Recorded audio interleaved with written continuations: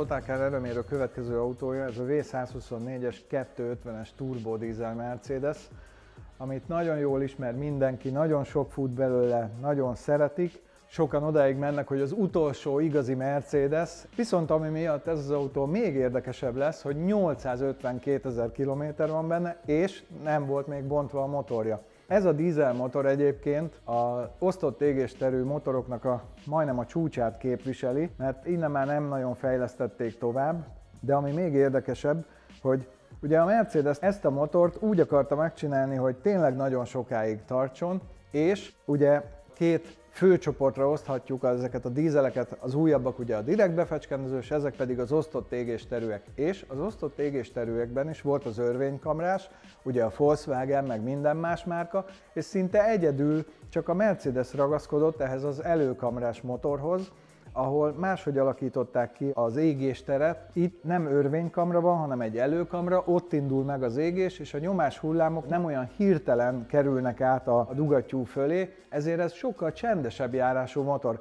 Ez a tipikus klattyogás, ugye, amit sokan ismerünk, ez a Mercedes, ezért van, és ha picit megemeljük a fordulatot, ez a dízel jelleg teljesen így eltűnik, tehát úgy zúg, mint egy benzines motor, ezt majd hallani is fogjuk itt a mérésnél.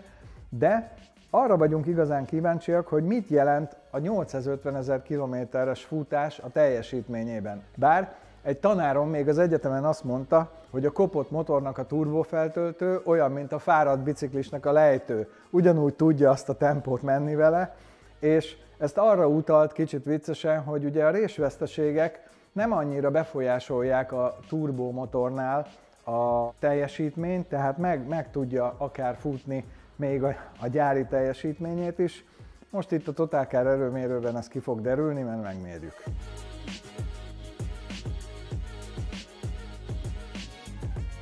Miért vesz valaki egy olyan autót, amiről tudja, hogy 850 000 kilométer van? Ennyire bízol a modellben? Nem tudom, nagyon jó kérdés igazából, hogy kereskedésben akadtam rá.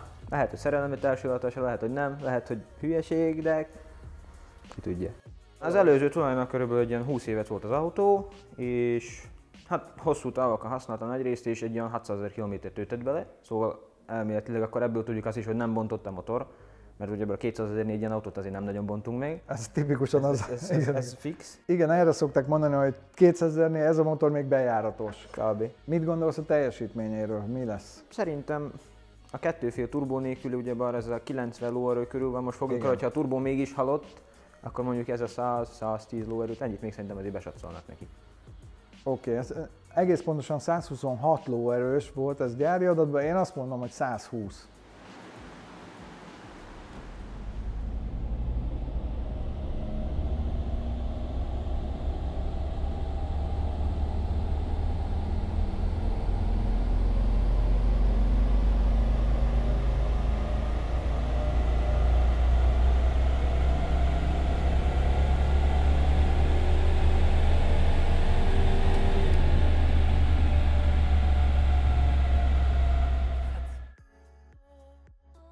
A Carvertical használt autó ellenőrző rendszerében az alvásszám vagy a rendszám megadásával keresheted meg az Európában vagy Amerikában forgalomban lévő autók történeti adatait. Ezúttal egy 124-es Mercedes 420 elmúltjába tekinthetünk be.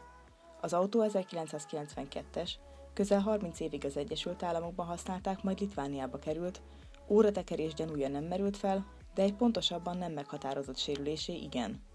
A szolgáltatás árából 20% kedvezmény jár, ha a videó alatt található linkre kattintasz. Ha egy szóval kell jellemezni ezeket a 124-es dízeleket, erre egy szó a mechanikus. Itt minden mechanikus, az órája is még bovdenes. Ahogy belenéztem a műszerfalra, eszembe jutott az enyémnél is ez a szépen felkúszó olajnyomás óra, meg minden. És a 124-es, akárki akármit mond, most is megragadta az alkalmat és bizonyított, mert 852 000 kilométer után 115 lóerőt nagyon szépen tankönyvi görbékkel, ahogy szoktuk mondani, ahogy betölt a turbo, és utána esik a nyomaték, de nagyon szép. Itt 2000 környékén ott van a maximuma, és ami még érdekessége, hogy a maximális teljesítmény csúcsát, az pont itt 4625-nél adta le, a gyári adat 4600, Tehát ez a soros Bosch mechanikus adagoló is nagyon szépen be van állítva, a leszabályzási fordulatszáma is ott 4800-nál, ahol kell, minden rendben van. Tehát ez egy megkímélt szép autó, és tudja majdnem a gyári értéket, majdnem 1 millió kilométernél, fantasztikus. Tényleg rászolgál a hírnevére. Elégedett vagy vele? Nem csalódtam benne, ez fix. Ez volt besatszolva, pont az a 110-115, szerintem ez nagyon jó. Gratulálok ehhez az autóhoz, és köszönjük szépen, hogy elhoztad. Köszönöm a meghívást. A Totalcar Erőmérő következő autója ez az Opel Astra G 2003-ból, de ez egy OPC változat, ráadásul az OPC 2-es, amivel nagyon kevés készült, 2 literes turbomotorral. Egészen újkorában még Svájcban hozzányúltak, kicsit megfésülték a motor elektronikáját, akkor 230 lóerőt tudott, közben eltelt 250 000 kilométer, kíváncsiak vagyunk, hogy a 230 lóerőből mennyi maradt. Ha ti is kíváncsiak vagytok, iratkozzatok fel, és nézzétek a Totalcar YouTube csatornáját, mert még sok érdekes autó jön.